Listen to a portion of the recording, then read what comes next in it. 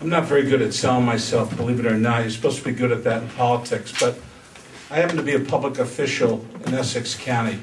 I'm the treasurer and the CFO for the South Essex Sewage District. Like Doug, professionally, I've committed myself to the environment. I work in the clean water end of the business. I've been reappointed 8 consecutive years in this role by a group of public works directors in the southern tier of Essex County. The towns are Peabody, Salem, Beverly, Marblehead, and Danvers. In the next 24 months, I'm going to be involved in obtaining financing for the communities that are going to help with infiltration and inflow projects that will reduce some of the stormwater that enters our collection system.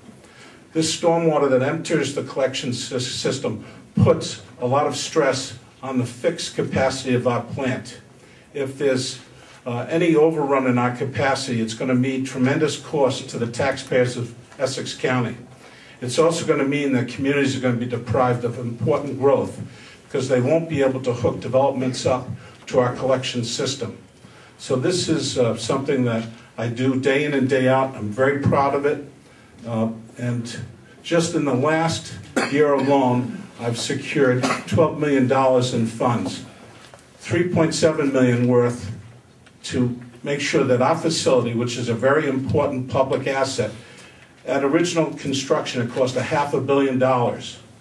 What's important to us is to make sure that this important public asset is maintained so that we don't have to go back to the taxpayers at a later date and ask them for a tremendous amount of money to refurbish the facility. So I oversee the capital improvement projects, the financing of them, and this is a very important mission that I expect to undertake in the next 12 months, and will. Thank you.